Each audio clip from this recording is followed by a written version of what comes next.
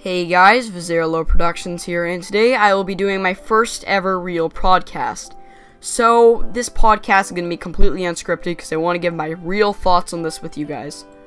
So, today's topic is the Xbox One X. And personally, I really like the console. There are some things that I wish could be better, but still, I really like the thing. So, I'm not going to waste any more time. I'm going to get straight into talking about this thing. So, the actual reveal of this thing, I thought it was just really, straightforward, to the point. Like, look, this is how it was in the old days. This is what it was in the 360 days. This is what it was now, with the One, and this is what it is now with the One X. And then they show off the One X, and it's pretty straightforward from there. Lots of people were disappointed, by the way, in the One X. I personally thought it was a really good console, and yeah, so I just wanted to throw that in. So, the actual design is what I'm going to be giving into next. So, I really don't like the design of this thing. I don't dislike the design of the One S. I think the One S design it's okay. It could be better. I like the original one's design better, actually. I turned on my Xbox One. Great.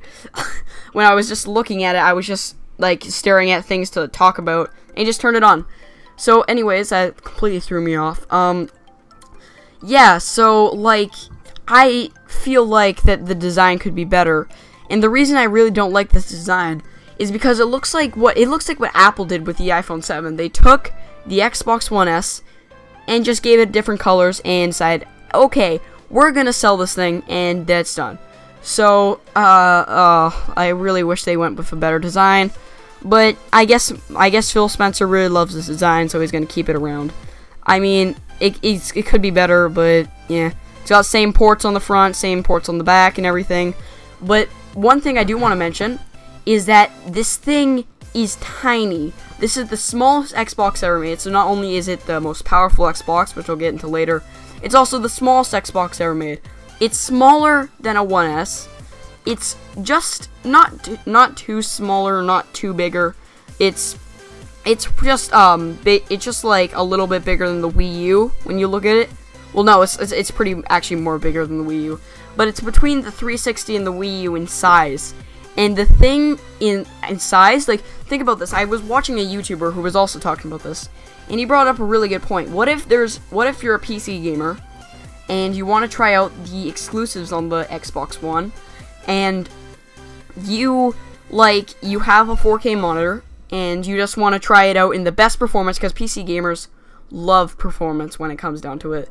So you want to try out, like, what's an exclusive? Is Cuphead's an exclusive? I don't know. You want to play Cuphead's, and you just have this small little console sitting right next to you, and you can just play Cuphead's and then go back to your PC, do what you want to do, and that could really appeal to a lot of PC gamers. Yeah. So I think that's good for PC gamers, and yeah, that's really it for the design. Moving on to the naming of the console. Xbox One X. This name is very bad in my opinion. Basically, this name could have been so much better. There are some things that I feel like, some names that I thought would not happen. This is one of them. The reason I really didn't like this name was of two reasons. One of them is much bigger than the other. First one is because Xbox One I thought was a pretty bad name, but Xbox One X is so similar to, like, Xbox One like the Xbox name sounds similar to Xbox One X. It's hard to explain, but it just feels like that they copied and pasted the Xbox One name and just pasted it again. So that's why I didn't really like that, because it kind of felt sort of like lazy in that kind of category. But the main reason why I dislike the name is because it's so similar to the One S. Because here's a good example. Like, the same guy from the same stream, he also came up with another reason of why this name is terrible, in his opinion. And I share the same opinion. Basically, what if there's a kid who wants an Xbox One X, and he goes up to his parents like, I want an Xbox One X. and it's gonna the guy want all this stuff with it, and the parent's like, okay, I'll buy you the Xbox One X or whatever it is. And then because the parent doesn't know any better, they go to the store and they see two versions. They see the Xbox One X and the Xbox One S. And the names are similar, but the thing is, they look very similar, and one of them is significantly cheaper than the other. Can you guess which one's cheaper? Spoiler alert, it's the One S. So they're gonna buy the One S, and the kid's probably gonna be upset, but still, he might be like, oh, at least I got an Xbox or whatever. And if the parent does know better, then good, great, the kid's got, you know, an Xbox One X.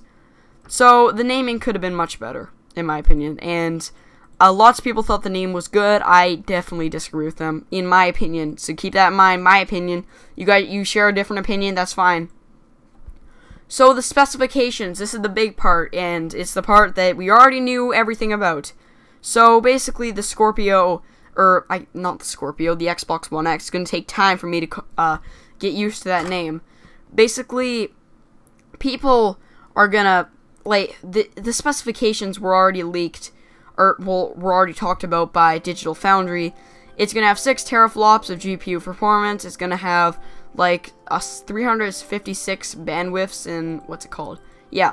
326 gigabyte per second of memory bandwidth, 12 gigabytes of GDDR5 memory, and a GPU clocked at 1.172 gigahertz. So it's going to be a really powerful thing. It's also the reason, in case you're wondering why it's so small, is because it has a liquid cooling vapor inside of it. So that's why they could get so small, so it doesn't overheat. And then, you know, I guess they want to make it as small as possible so they can break more world records.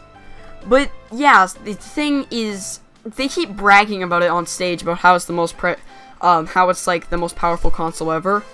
I mean, it's still a tall order to make the most powerful console ever, but still, it just feels really weird that, well, no, it doesn't feel weird. What am I even talking about?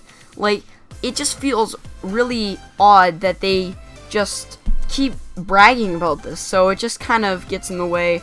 And yeah, that's really it for the pricing, or not the pricing, that's really it for the specifications, because we already really knew everything about that. And the last thing we have to talk about is the pricing. So this thing will be $500. It's the world's most powerful console, the world's smallest Xbox, and also the world's most expensive Xbox.